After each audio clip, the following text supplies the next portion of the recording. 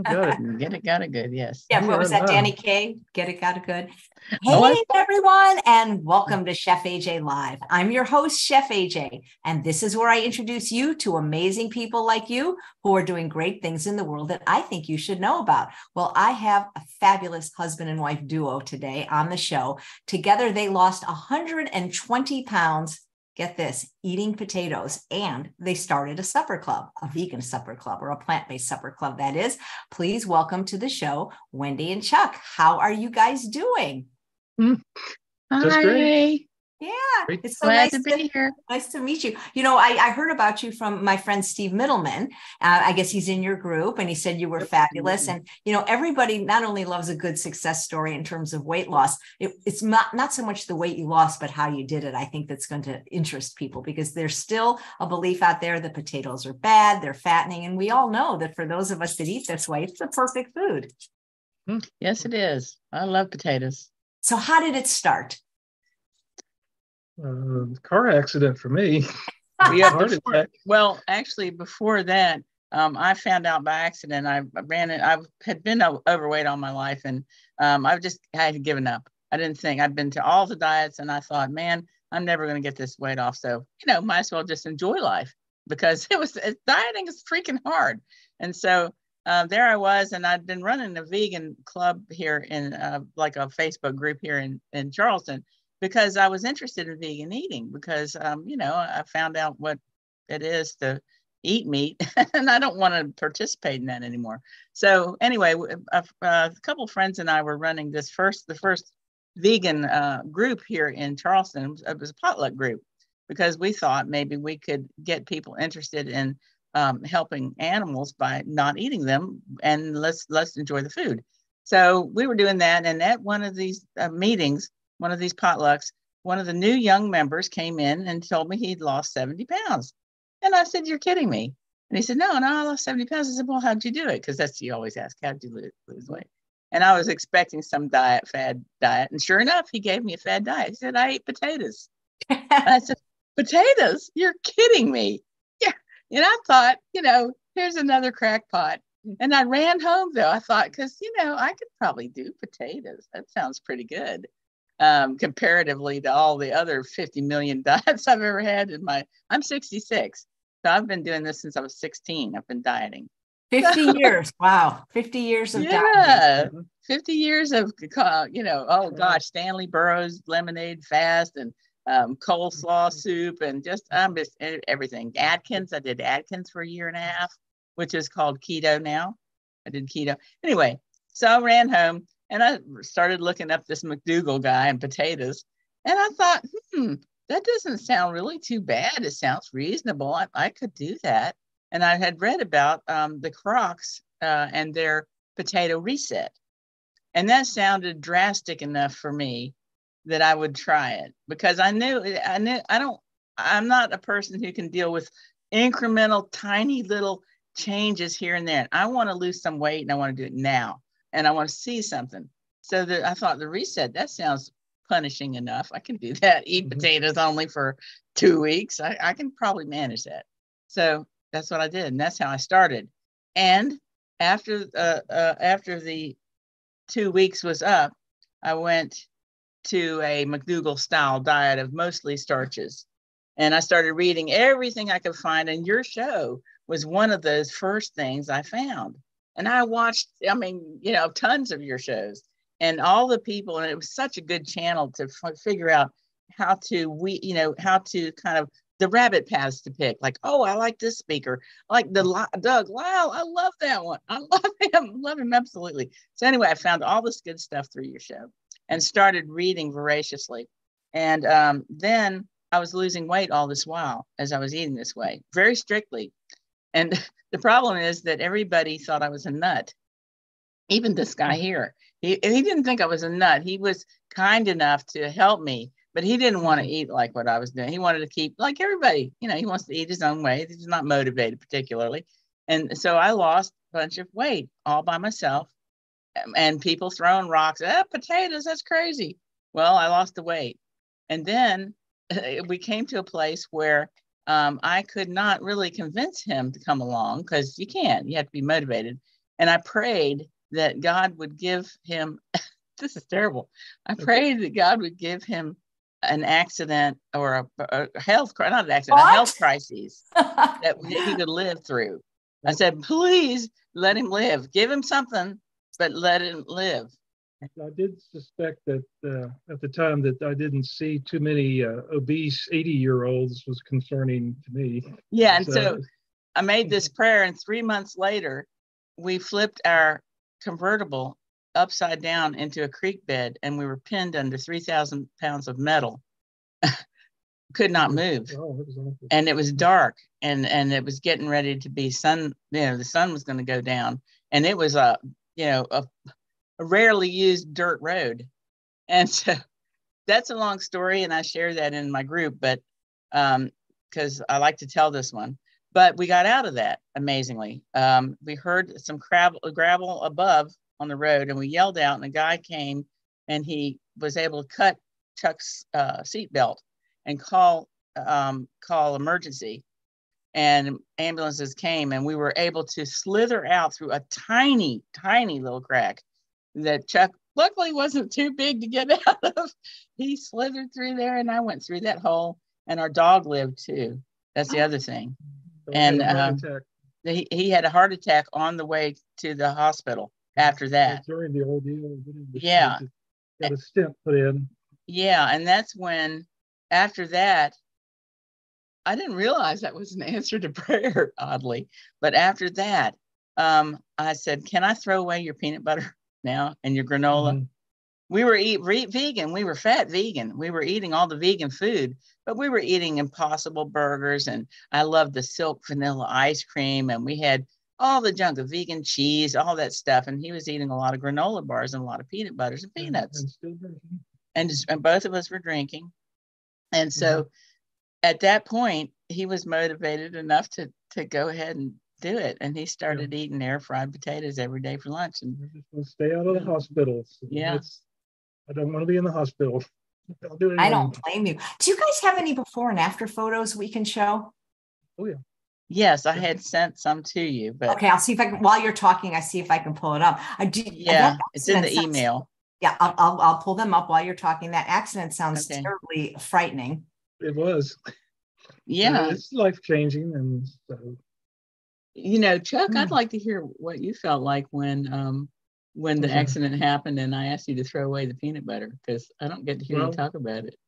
I don't know. I just decided this is the time. And like I say, you don't see many obese 80-year-olds, and we just have to knuckle in and do the right thing. In fact, it was fun for the next 9 months or so, being on the diet, just watching the weight.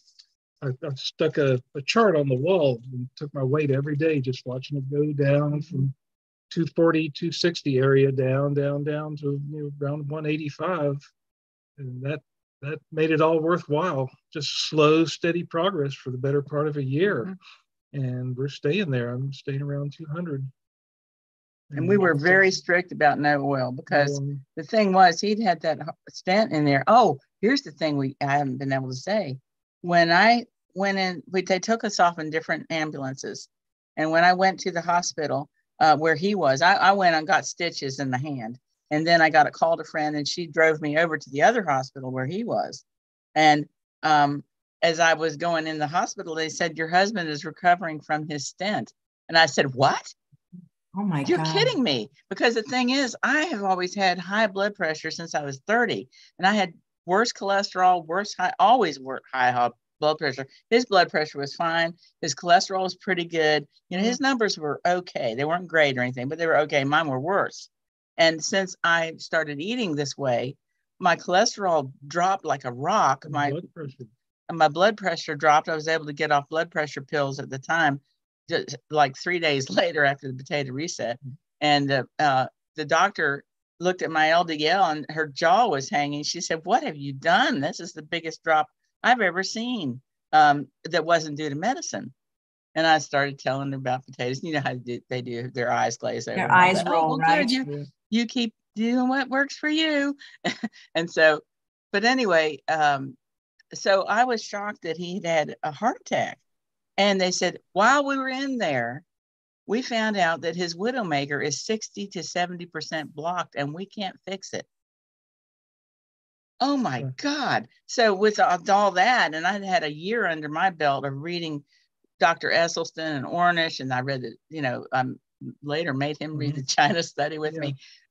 We read all this stuff, and I thought, we cannot have oil. And we started doing Esselstyn greens 6 times a day, little handful every, few minutes. And instead of nitroglycerin, that's we did all that. We were strict. And then because we were strict, both of us had results. I don't lose weight quickly. So mine were only like, at first, maybe 4 pounds a month, or a week. At first, at 4 pounds a week, but then it slowed down to 2, and then to 1 a week, 1 pound a week, and then like a half a pound a month kind of thing.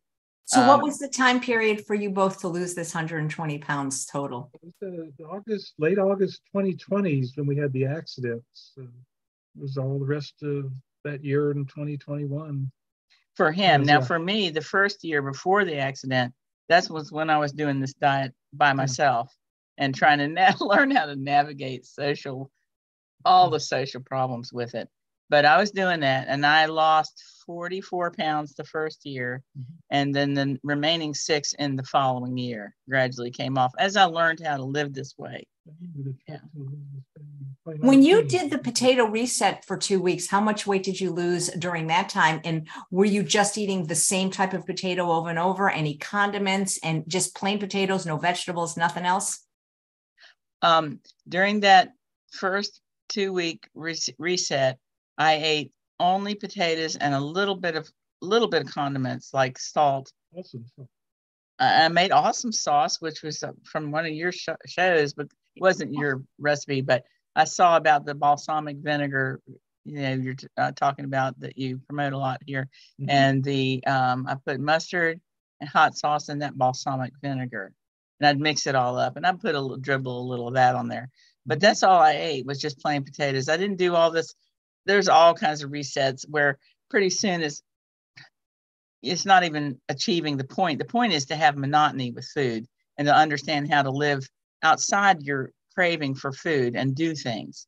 When you're hungry and wanting to eat, you may only eat a potato. And sometimes you just don't want a potato. You want to eat, but you don't want a potato. And that's how you know you're not hungry. You're eating for entertainment. And so the reset is since you can't have a potato and you really don't want a potato, you have to go out and do something or think something or read a book or whatever, but you have to get your mind away from the thinking of food. The pleasure trap. Yeah, and that first week you asked me how much I lost. I would say I lost wasn't impressive, probably 7-8 pounds. But did it stop like cravings for junk food, for example? Yeah, yes. And that was the point. And I understood that. And that's why I did it, because the Crocs were explaining. I watched they did it for 2 weeks, I think. And they did videos about how they felt each day. And so I knew that I was going to feel cranky and cruddy and that I wouldn't like it. And I'm going to be, get out of my way this week because I'm going to be a bitch. You know what, if you don't mind, Wendy, I have the pictures you sent. So I'm going to share my screen and maybe you can tell us what everything is. Let me pull them up here. Okay. Let's see. Can you see this? Can you guys see this picture? Yes. Thumbnail. That's a thumbnail. That's Chuck. Yeah. Okay. So that's a before and after oh, wow. You were a much bigger Chuck. Oh, yes. Yeah. Now there's one of me of the stages. There's 4 little slender views of me, which show the beginning to the having lost everything. Yeah. We'll get to them one at a time. Okay. Chuck, this is a big difference. Okay. I'm just doing them in the order you sent. Okay. Okay. Look at that. Yeah. Chuck, that's a lot of weight. Yeah. Yep. Good job. Well, that must be you guys now, nice and trim. There's thumbnails, so I can't really see them very well. That's our wedding. We got recommitted or whatever it's called. Is that better when I do it like this?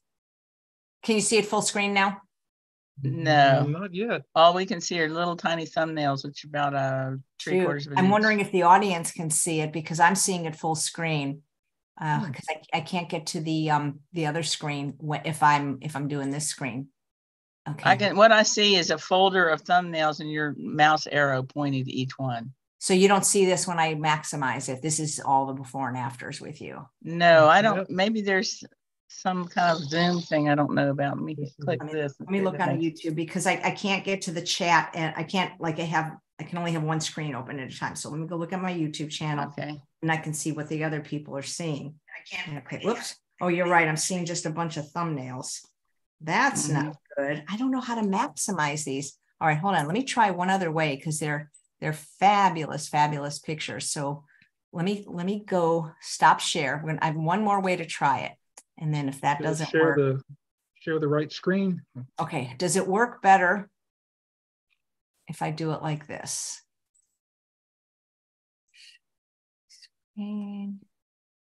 Does it work better if I do it like this? Can you see it bigger? Yes. Mm-hmm. Now I can see what you're. All right. So that looks like you in the hospital receiving an edible arrangement. Correct. Yes. Yep. Banged up. Wow. Okay. And this is your before and after. This is 139 pounds, 193 to 139. Yes. Perfect. Are we doing? Are we on the air? Are we? No, you're live, and this is you guys in the same outfit. Just 2 years later, pretty much the same outfit. And that one, I had lost weight on that one. The first one in 2012, when we were married, I had lost weight to get down to that. Yeah, and then and I had put away this little dress. I'd hoped to do Stanley Burroughs Lemonade Cleanse and get thin enough to get in this one on the right, but I never did. I just gained weight because I didn't know how to live really. And so this on the right is the dress. I was able to get into the dress after I did the reset and I learned how to eat this way. That's I've gained a little bit of it back because I like to eat heavy. We eat potluck food, which has bread in it and once in a while. And I make great stuff, which is hard not to eat. So. It is hard. That's just okay. These are some side views to show that you have trimmed down quite a bit. Well, the point of this collection here, see, I run a group, W Vegan, on Facebook, and I'm always trying to share this stuff to encourage people to do it because people just don't want to eat this way. And they get mad, they get mad about it. But anyway, I share all this. And the point of this one is to show how long I've struggled. This one's 2009. Then we got 4 years later, 2013, I'm still fat. And after 6 years after that, 2019, I'm still fat. And in between there, I would do some fad diet and lose 30 pounds. And I could never get down thin, but I could lose, 20, 30 pounds and be a little better. And it would always come back, always. And then here at 143 pounds, I've maintained that. I'm about 150 now, but I've maintained size 8 pants since 2020. That's amazing. Congratulations. Which is, I'll probably never be thin. I would love to be thin, but I'm not gonna worry about it. As long as I can wear size 8 pants and I feel pretty good and I like what we eat, that's good enough. That's as good as enough. I need to get. Kudos. So there's Chuck's face. This is from Dr. Esselstyn's book, but I'm guessing yours kind of probably looks something like that as well. Yes, because his is 60 to 75% block, 70% block right now. What we're trying to do is keep that from getting blocked further and keep those little ancillary veins going around that thing open. And those are small. It seems to me like they'd be easy to clog if you eat fat. Wow, you got a little arm muscle going there. No, that's about my flags. Oh, you call those flags? We used to call those Hadassah arms. That when you waited, it kept going. Yeah. And I had a lot of naysayers ask me, "Aren't you worried about all that flab when you lose weight?" And I said, "Heck no, man. These are my flags. These are my flags of victory." Absolutely. Wear it proud. Wear it proud. There's your before and after again. That's our group. W Vegan is our group on Facebook where I can say all this stuff and be enthusiastic and share all the neat articles. Like if I watch a Dr. Lau and he says something helpful to me that day, I'll put it on the group in W Vegan. I'll say, wow, this one was really great. He said, blah, blah, blah. And the same thing for any of these wonderful people that you interview all the time. So I share a lot of your videos and a lot of lots of things that I find, because I read something just about every day. That's how excited I am about this. Nice. Okay, we got a few more photos, guys. Here we go. Look at that. That's a really, oh my God, what a difference. Yeah. Jeez. Yeah, I like clothing. Mhm. I'm an artist and I like to do makeup because I can paint, you know, and I like clothing. And I like to play with the way the colors go together and the shapes and all that. And you just can't dress like that when you're overweight, when you're obese like I was. It's nothing to wear. It looks good. Yep, looks great now. There's true. Nice. Mm-hmm. Nice one. Yeah, that's a great one. All the different years. All the different weights. Oh boy, that's not a good photo. It was an awful day. Yeah. Yes, it was. So glad you and the pup got out. And he was chained to the car too, because it was an open top, but I had a really long chain. And so he flipped out the window. Thank God. Oh that could have been so bad in so many ways. I just, honestly, it was a miracle. I'm just so grateful. Yeah, that really is life-changing. Look at you guys now. W Vegan. That's our group. You love being out of fat jail. Yeah, that's a great before and after. Yeah, I just saw him speak at Plantrition. I'm assuming you read that wonderful book. I have skimmed it. Esselstyn's the one that really got my attention. Plantrition, man, I'm so jealous. I would love to. Well, go next year. It's in September 20th at the Marriott in Anaheim. You guys can make a trip and go to Disneyland. Okay. Look at that. So, God, you guys must just, we're going to play this at the end. You guys just must feel so great. Oh, yes, definitely feel better. Yeah. I'm able to get around. I enjoy, being physical and being able to move and not struggle so much. Oh, gosh, it's worth it in so many ways. My arthritis is something I like to be sure to brag about whenever possible. I had crippling arthritis, which just came on suddenly. I'm 66, and so at 62, I had an ache in my dominant right shoulder, and I couldn't figure out what it was. I thought it was a torn rotor cuff. Went to the doctor. She does x-rays. She says, you have arthritis. I couldn't believe it. I'm not supposed to have arthritis. People in our family don't have arthritis. What is this? But what can you do? You got arthritis. And then a little bit later, my knee started to hurt so bad, I could only walk a quarter mile on it without having to sit down in pain, panting with the pain of it. The ache was just horrible. Your whole, an area going down the shin aching.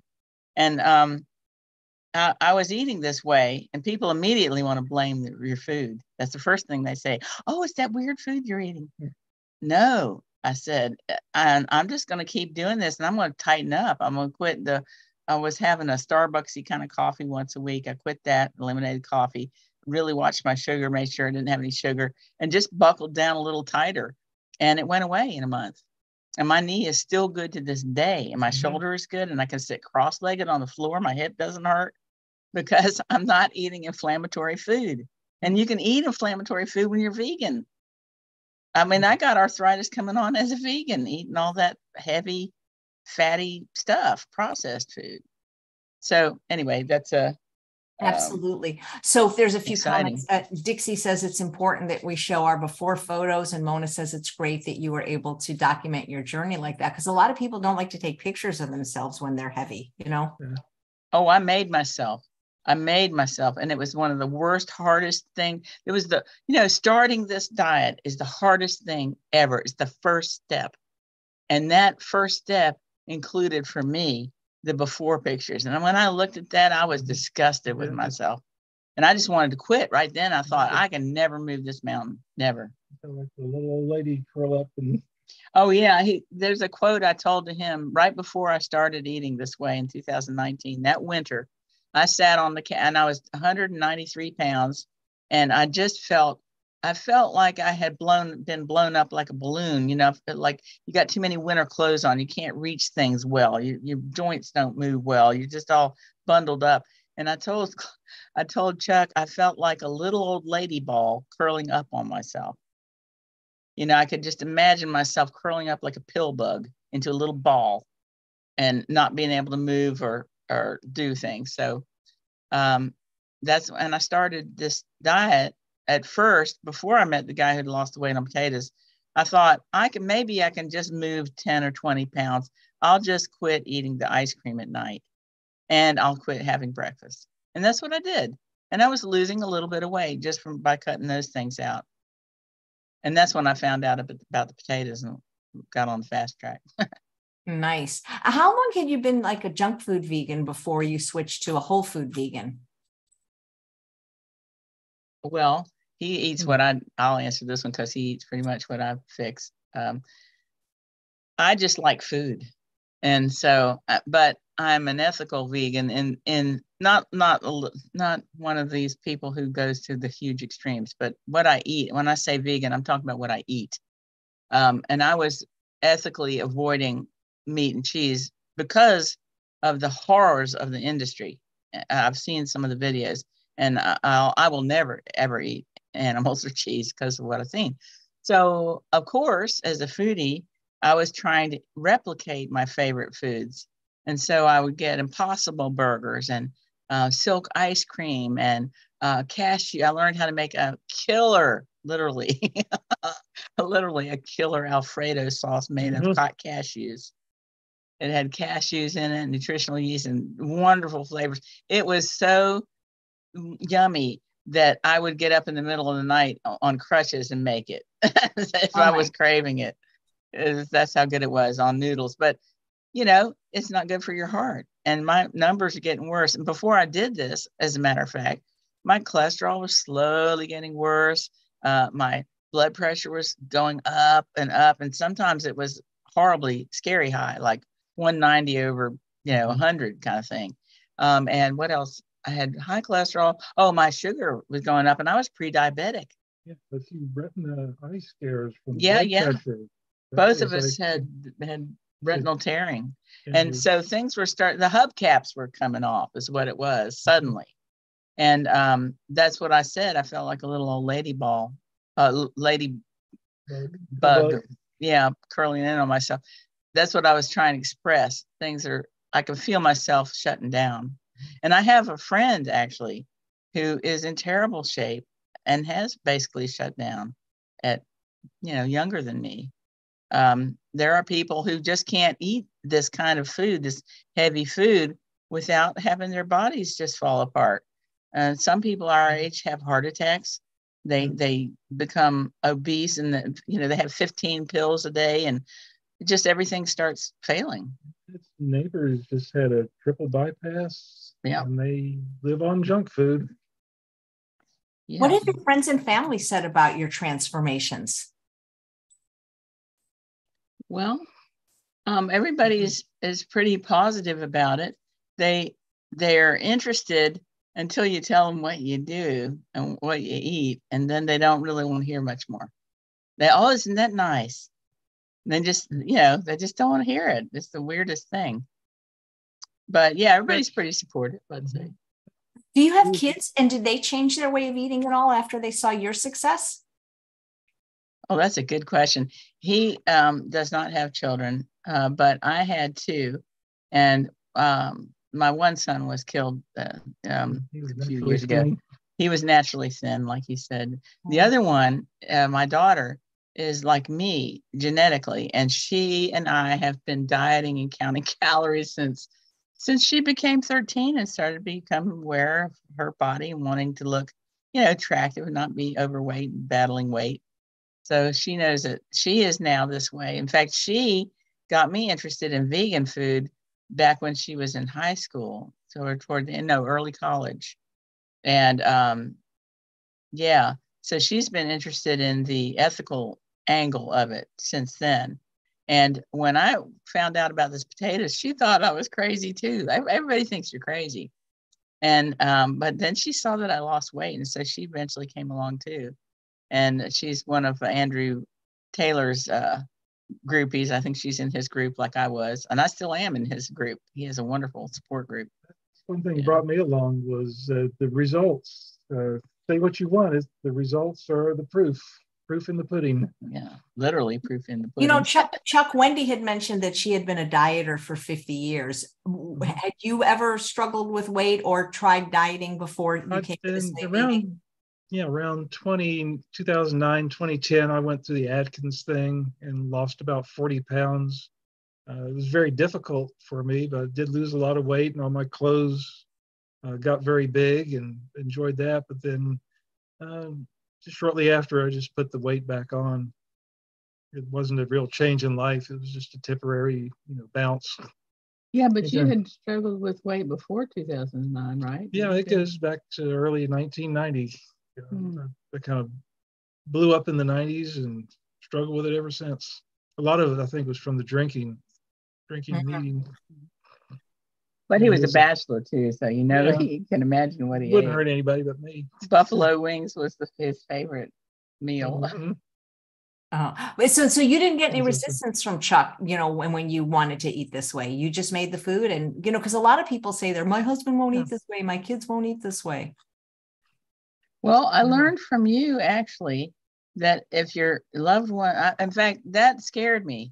I didn't want to do this for a while because I didn't know how to navigate. I knew he wouldn't want to eat this way and eat all this weird food. And so I really wrestled with that. But I learned from you on some show that you had that if your loved ones love you, that you can talk to them honestly and frankly, say, I need this for me. I need to do this. I need to eat this way. How are we going to solve this? How are we going to work with this? And that's what I did. I talked to him and asked him, and he went out and bought me an air fryer that day because I imagined I would be eating air fried potatoes from now on. And I started eating that way, and he just ate his things. And sometimes he would eat a little of my potatoes or whatever with me. And we just kind of went our separate ways as far as whatever I cooked, he would eat. But he then, in addition, would eat the granola bars and the peanut butter and the bags of peanuts and the beer and all that. Spicy peanut. Yeah. So it didn't help him any because I wasn't eating those things. He would eat what I ate plus the other stuff is the thing. So. Well, alcohol has calories. People don't realize it can really pack on the pounds. So when did you start the supper club? How did you start the supper club? What is the supper club? Well, the first thing I started was the group WVegan, which I started in order to explain how I lost weight. But people that asked me, I couldn't tell them in one sentence or two sentences. So I started a group so I could say, well, if you'd like to see what all I did and how I did it, go to this group on Facebook and you can read my testimonies and things. And so that's how I started the group. And then, well, it was more than that too. I had left a group here in town that had helped start, that was a Kanawha Valley Vegan Potlucks, was the first vegan group here in Charleston.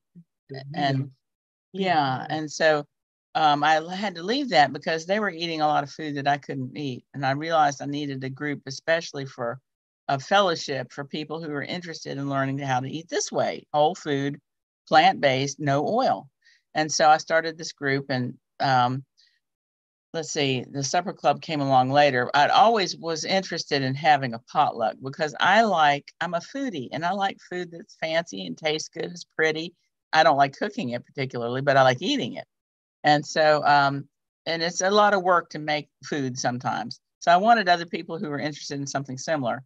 So I started this group, and the problem was we didn't have anywhere to eat. So even though we had a group, we didn't really, there weren't enough of us, and we weren't really doing anything for a while. And then one of them, Linda Hankins, she said, well, you can have one at our house.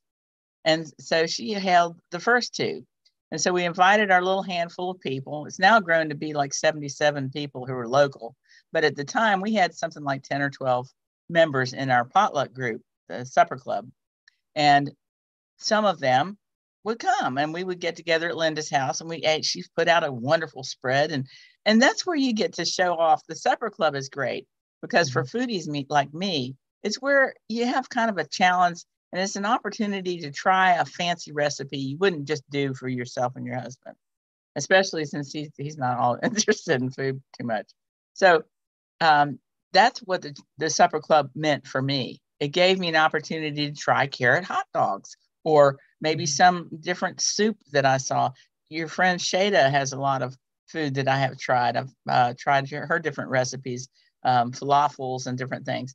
And so supper club, you have an opportunity to bring beautiful food and encourage other people also to make beautiful food, which is we can share socially. And that's the other angle about supper club. This next supper club we're getting ready to have is called Thanksgiving Practice Potluck. We have it every year. And the point is to arm people with beautiful food that they can bring to their families, to their social events. So they don't feel like they're in the corner eating lettuce and everybody's looking pityingly at them. Oh, you poor thing, you're on your diet. Meanwhile, we get to live a wonderful life. No, we live wonderful lives and we eat beautiful food. And so our potluck at Thanksgiving is how to make gravy that's lovely and stuffing, which is luscious. And this year I'm working on a center roast, hopefully a brand new one wrapped in yuba, which is a kind of a tofu skin, which will be like turkey skin. So I'm really excited about that. A friend from Tasmania showed me a really good stuffing for them inside of it. So anyway, we have cranberries. We have cranberry like a chutney instead of the can of stuff, which I always had as a kid. And we have beautiful pies. My pies so far have been sugar-free. I've been able to find sweet enough Hannah-style yams that's sweet enough. So, and the challenge is to make these foods with as many whole ingredients as possible, like the filling of your sweet potato pie is sweet potato with a few cinnamon and a few little things. And, you just make it pretty and put some lovely fruit on top, baked apples on top and different things like that.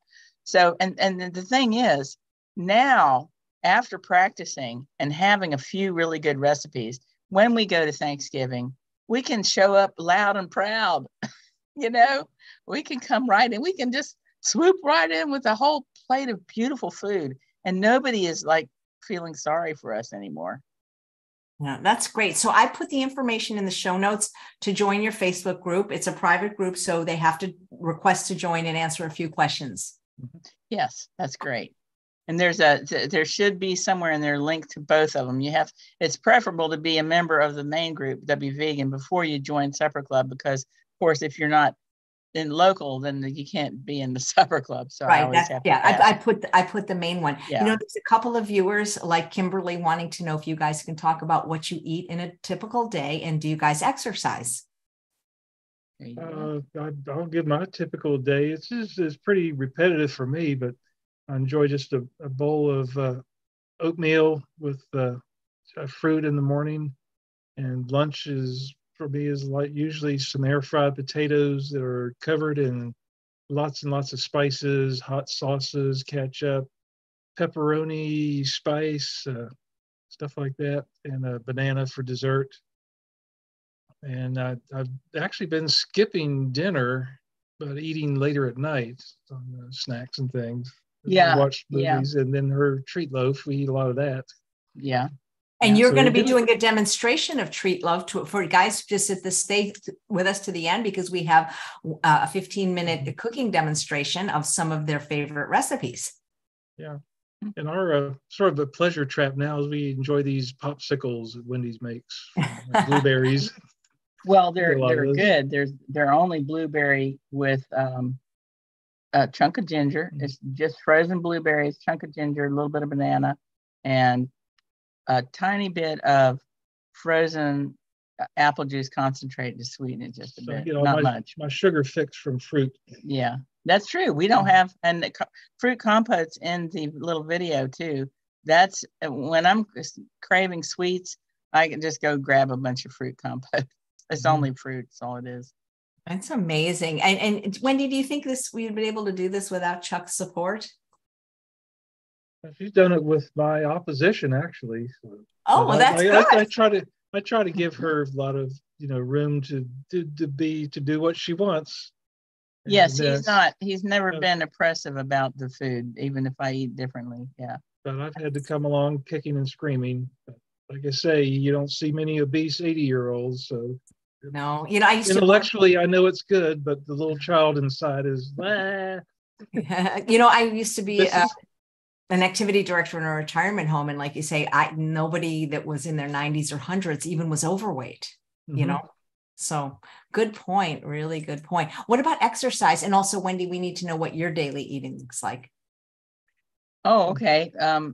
In the morning, I'm a little bit worried about iodine because I realized after some reading and all this stuff that we've had no source of iodine in the last 12 years, at least for me, because I was using fancier salts and I was using liquid aminos and all that for my salty flavorings. And so I tested low on iodine. And so I've been eating seaweed. Now, the problem with seaweed in the morning, I eat it in the morning. The problem with adding it to your regular foods is I'm also trying to eat lots of raw crucifers at lunch because of Dr. Goldner and a lot of good things that happen with that. And I won't go into all that, but they are a goitrogen, which means they inhibit iodine intake. And lots of foods are, surprisingly. Flax is too, flaxseed. So I have seaweed in the morning with half a cup of my fruit compote because it tastes good in there, and that's something I can manage. And then that gets the iodine in long before any goitrogens the rest of the day. So then at lunch, I have potatoes, about 10, 12 ounces of potatoes. I try to have 8 to 10 ounces of some sort of raw crucifer. And then I usually have a dip that I put it in. I share all these recipes in the group. And then I'll have odds and ends leftovers if there are any. And then we don't eat dinner much, just sort of turned out that way. And then at night at TV time, we usually have a new thing, which is, I call it our medicine, but it's lovely, it's delicious. It's nice cream, cherry pie nice cream, I call it. And I learned it from another group. And it is basically a 4 tablespoons of ground flaxseed. And then the cherry pie, or the nice cream part is made of cherries and bananas and mint. I grow a lot of mint. And it's delicious. It's just delicious. It's as good as anything. So we eat that, and we have some popsicles. And you get in about, speaking of iodine, my thyroid medication was cut by about 1/3 after losing the weight and the general giving up alcohol and improvement in metabolism. So that the need for that medication dropped a lot. That's interesting that you say that, because I've been on hypothyroid for medicine for, at least 10 years. And I just got back from the True North Health Center where I was for a couple of weeks, and I did my first water fast, and it's cut in half now. Yep. Wow. Yeah. I didn't think that was the water fast. I didn't think that was possible. I wasn't even there for necessarily that reason, but yeah, it's amazing. Just a short fast. And I was able to cut my thyroid in half. So that's pretty good. Wow. Wowee. Yeah. So what about exercise? You guys moving at all? I saw you with the lawnmower.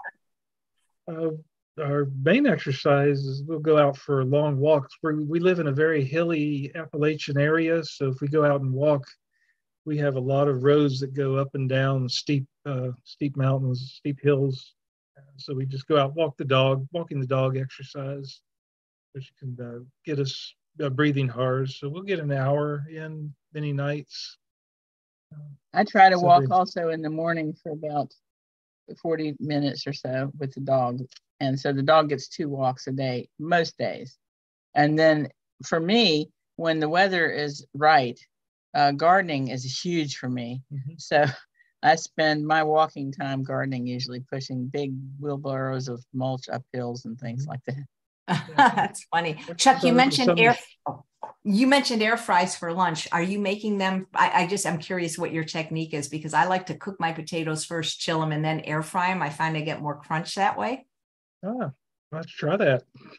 So you just doing them from scratch, and you said pepperoni spice. Do you mean like the one that from Local Spicery that I love? Yeah, that's the one, Local Spicery. Yeah, that is so good on potatoes. He has one now that's a barbecue spice and a bacon spice, and it tastes like barbecue potato chips. It's so good.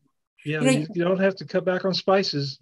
Not at all. And you don't have to even have salt. You Mm-hmm. bring up the importance of community and what you're doing with your supper club and your Facebook group at Thanksgiving. And that's the exact reason I left the desert, because there was just no plant-based or vegan community. And it's so important. Yes, Mm-hmm. it is. And the fellowship is, and the other thing is too, there's another driving reason for me. When I started all this social media stuff, it's not only because I'm an extrovert, but I'm a worried person. I see so many people, family and friends, who are dying, and we're 60 in their mid 60s, and some of these people are in terrible shape, and some of them aren't, but some of them are eating terribly, and it's coming around the bend, and I'm not able to. Before I was well educated about this, I was not able to defend this way of eating, and people were easily putting me in a corner and making me defensive and feel bad about this. So I wanted to be able to argue the case intelligently and with information under my belt when people try to pin me down. They can't do it now. And the group is wise because I'm reading something every day and I share it every day with a bullet point maybe, or an observation. I learned this today about cholesterol, or, like on your show recently, I saw the one about how you don't put fat with carbohydrate because it causes weight. Absolutely. Dr. Clapper was at True North last week, and that's the exact lecture he gave, that if you're going to eat fat and carbs, you don't put peanut sauce on your potatoes. Right. Or on your noodles. Right. I mean, how many, I used to love that pad thai, that's exactly what that is. So the fellowship, let's see where I was going with that, was that I like now being able to understand and quote data. I can find real data now, thanks to Dr. Greger. I'm so grateful for him too. He has real data. And, fools can argue against data if they want to, but sometimes it's my hope that people will actually go look at that and their eyebrows will raise up a little bit and say, wow, this is a real thing.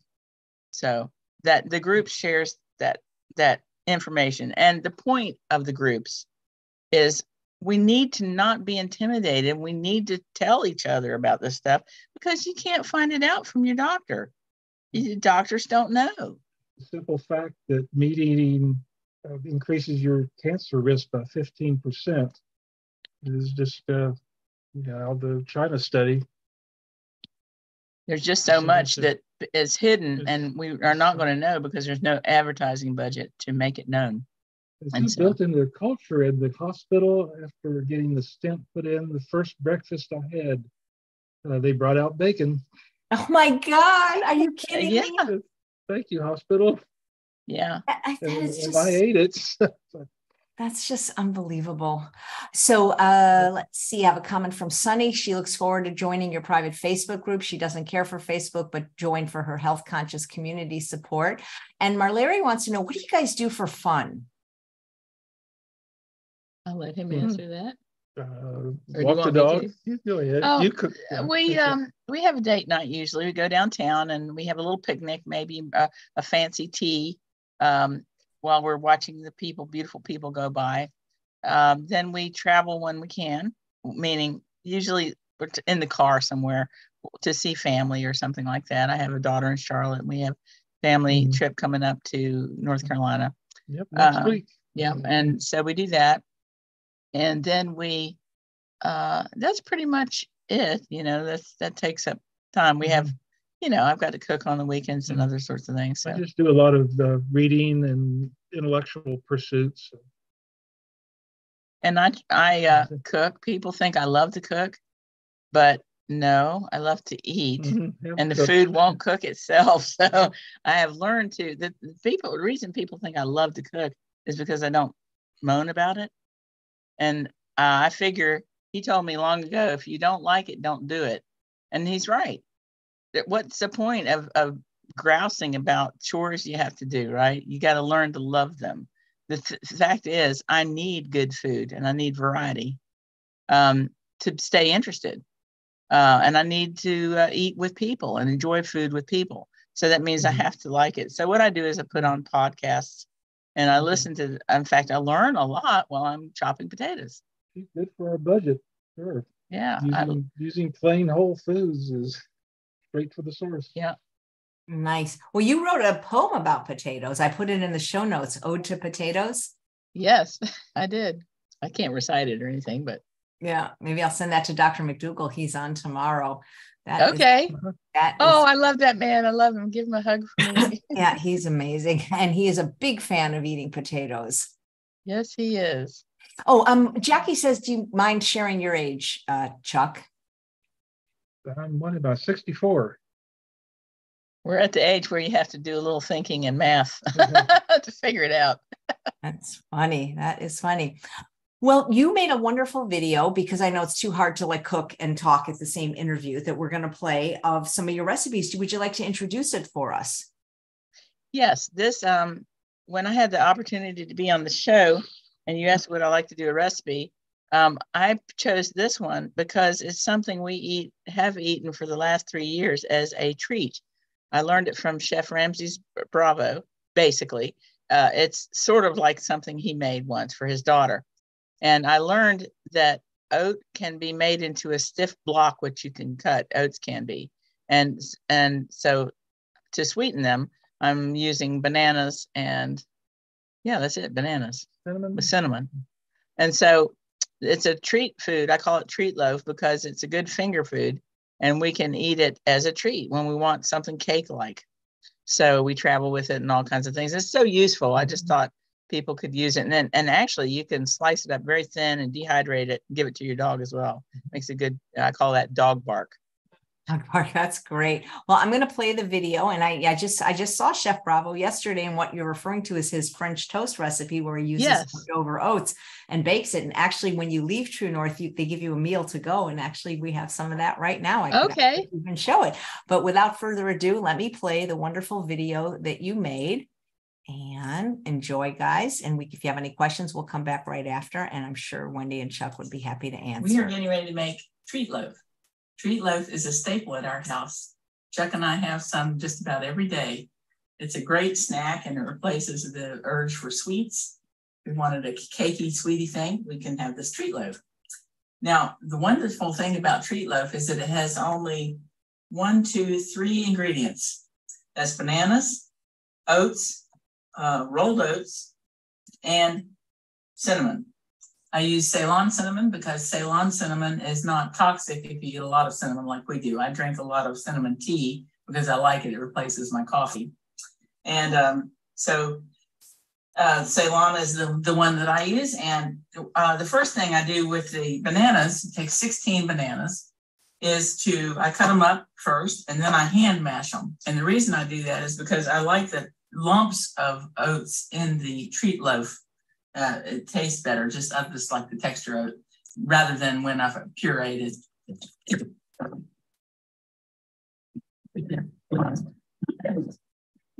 I'll put that in the sink. And the next thing is to dump the, I like to put the cinnamon in next so it doesn't get powder everywhere. Now we're going to put a half a cup of cinnamon in. And that is the same thing as 8 tablespoons. 1, 2, 3, 4, 5, 6, 7, 8. This is not a fussy recipe. You can put a little more or a little less than 8, and it works out okay. Then the next thing I'm going to do is pour the oats in. I like to use whole containers of everything. So dump the oats in there. And now we're going to pour water in there. And this is the batter. Now we've got everything mixed up, and I'm going to divide the treat loaf batter in between these 2 treat loaf pans. And the reason I'm using these 2 different sizes is because we have an old 60s oven, and 2 of these larger ones won't fit in there. I need 1 smaller one. This larger one is I think it's a 9 by 13. And this one is like an 8 by 11.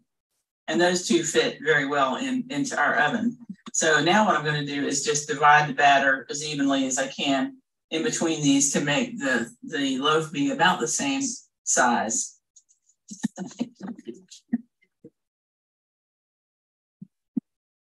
This batter is delicious, just like this. When I make it, sometimes I get my spoon in there and it's hard to stop. It's so good. It's really good, just like this. You don't have to cook it or anything. The cooking it, though, makes it last for a long time. This treat loaf will last for throughout the whole week. And it also freezes wonderfully well. So I'll do some of both. We'll keep some and we'll eat some. That's so good.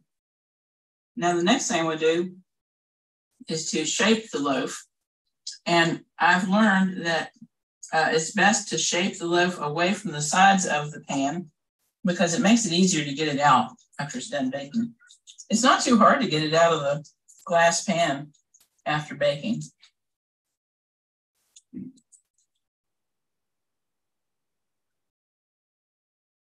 You'll see lots of nice banana chunks everywhere, big, nice chunks.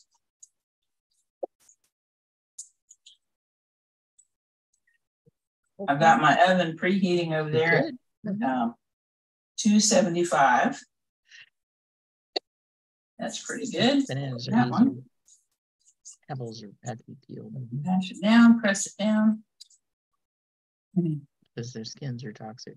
Press the sides in. Now we're going to put it in the oven. It's at 275. And we're going to put it on the top shelf because that way it won't burn on the bottom. In our oven, it's an old oven. It will burn on the bottom if I put things too close to the burner. So the two of them fit perfectly. Close that. And the next thing is to It's going slow. set the Oddly. timer for 75 minutes. I have to set it after Might be something on her end. Mm-hmm. I'm going to set 73. 73 minutes on slow heat. Yeah. Low heat will get it solidified all the way through without making it dry and chewy. If you cook it too fast and it gets crunchy on the outside, it gets tough.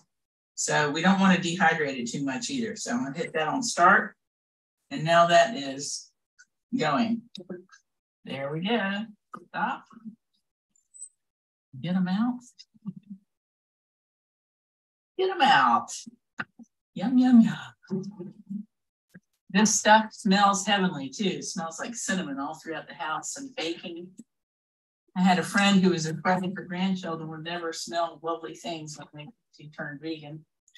That is not the case. Now, the first thing I like to do to be able to get this out of the loaf pan is to cut a small section off right here, like this. And I'll do it on this one too. And that's actually our tax. I'll probably eat that, or some of it anyway. And I cut it down the middle like that.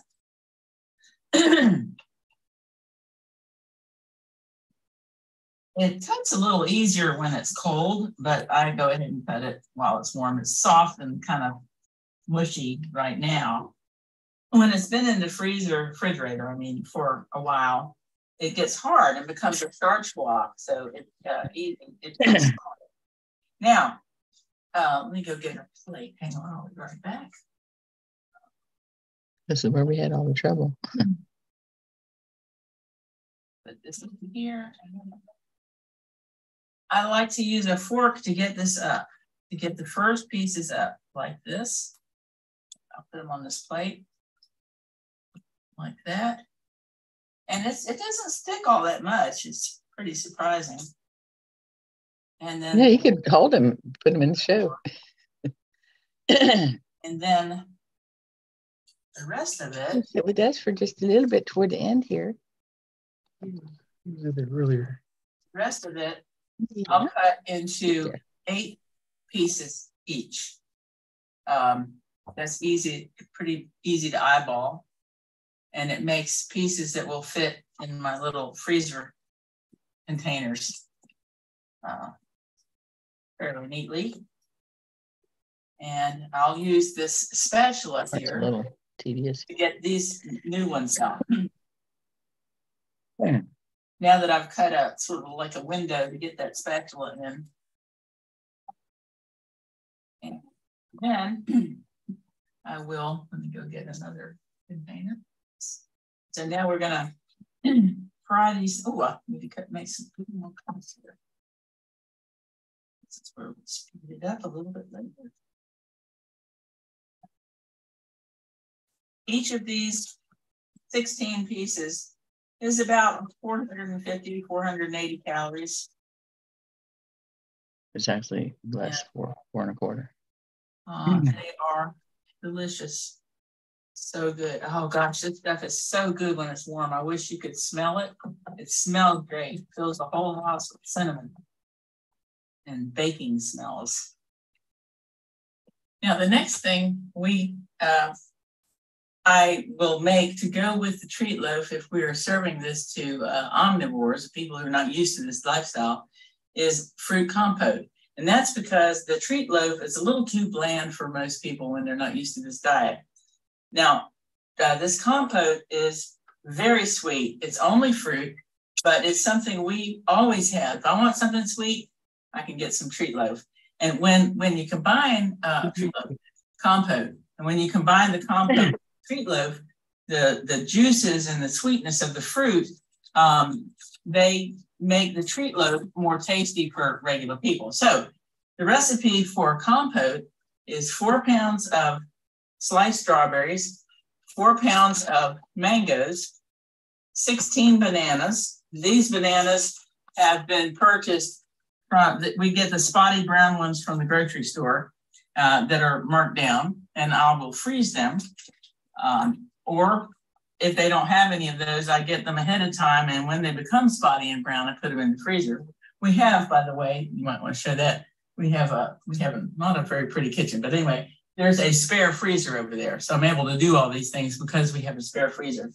And then the other thing I do is get 4 pounds of grapes, which I usually have in the freezer. But if I don't have in the freezer, you can use fresh as well. So all I do is dump all this stuff in here. And mix it all together. There Here's these are already chopped, the mangoes, and the strawberries are chopped.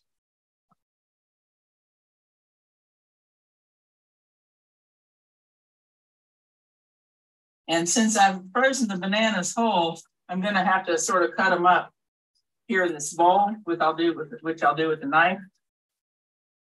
But they are, when they're frozen like this, they're very soft and mushy, so they break up really quick. Now let me find a spoon will work. They're so soft. Just kind of break them up right here, like this, until they're more in pieces, like that. And then stir the whole bunch together. And this usually makes about 4 or 5 8-cup freezer containers. And then we eat that. It takes us about 3 weeks, 4 weeks to eat this much. Chuck has it every morning on his oatmeal. He gets a little scoop, a half a cup, something like that. And I have it in the morning. I don't have the oatmeal, but I have the compote by itself with some ground up wakame seaweed for iodine, because I learned not too long ago that most Americans are low on iodine because they don't use iodized salt anymore. And sure enough, I was low on iodine. And I don't want hypothyroidism. So I'm taking this seaweed now so I can keep my levels up correctly. So I stir this like this. And if feeling frisky, I will add in some mint. And because I'm showing off for you guys, I'm going to add some mint. We grow this mint, by the way. And this particular batch is from 624. We're just finishing up 624-23. And that's the very last of it. We go through a bunch, and month or so. I'll dump some of that in there because it adds a really nice flavor to it. And the new, here, let me go get this. Here's the whole new harvest that I made off of our bank. We have a bunch of mint. I've got this much, which I'm going to peel tonight, or shuck, or whatever you want to call it, and get the stems off of it. And then I put it in a bag like this. I don't blend it up or chop it. It would be less bulky, but I don't want to put too much surface area. It would degrade the essential oil. So the more whole I can keep it, the better. So I dry it in a back room and then put it in a bag like this and store it away in a closet. This particular batch was harvested 1 month ago in July, and it's in this bag here. Now, normally I don't put it in the compost. We have it every night in nice cream. We have a cherry pie. It's called cherry pie nice cream. It is only cherries, bananas, and mint, all ground up in a little mini processor. And we put that on top of some dampened flax seed with whole flax seed, which I grind up. And I put a little bit of potassium chloride in there because I'm avoiding salt. But the potassium chloride gives it a little bit of a salty kick. And that makes the flax seed taste like pie crust. It's delicious. We love it. Every night we have some.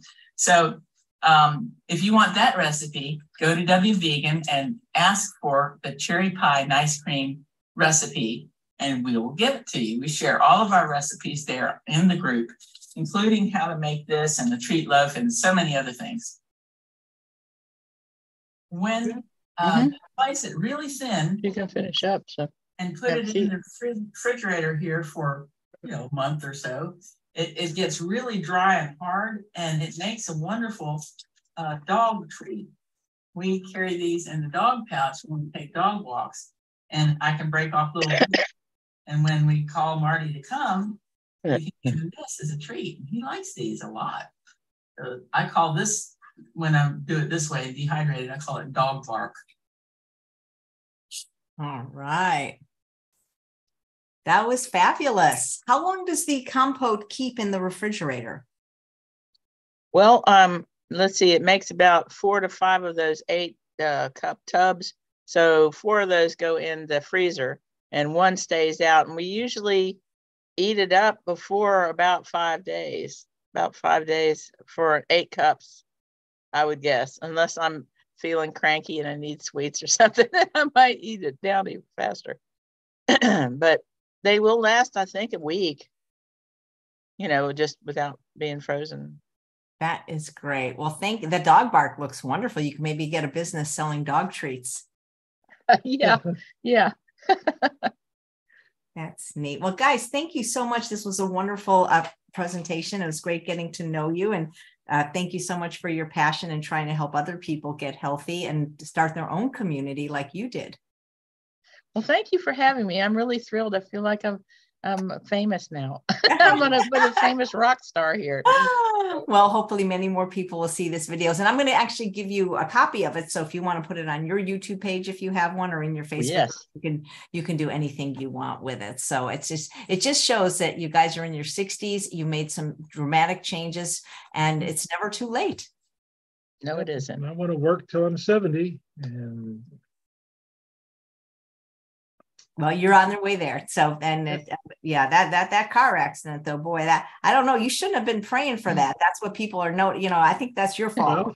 well, it worked. That's the thing. Yeah. Okay. Yeah. Be careful what you wish for. Right. Well, thanks. That's right. Okay. Well, thanks. And I'll be getting you that email in a second about your 2 free samples of California balsamic. So yeah, one thing I noticed, you guys aren't eating a lot of vegetables, are you? I'm trying to eat some. He doesn't, but I try to eat at lunch, I have the 10 ounces of the raw crucifers, and I usually have a green smoothie as well in there. Great. I'm not a fan of salads, and it annoys me to have to chop them. So okay. Quite a bit of spinach. That's good. Well, maybe when you get these California balsamics, you'll change your mind and find interesting ways to use them. Yep. All right. Well, thanks, Wendy and Chuck. And thanks all of you for watching another episode of Chef AJ Live. Please come back in about 24 hours at 10 a.m. tomorrow, Pacific time. We have McDougall Monday. It's the first Monday of the month. So we have Dr. John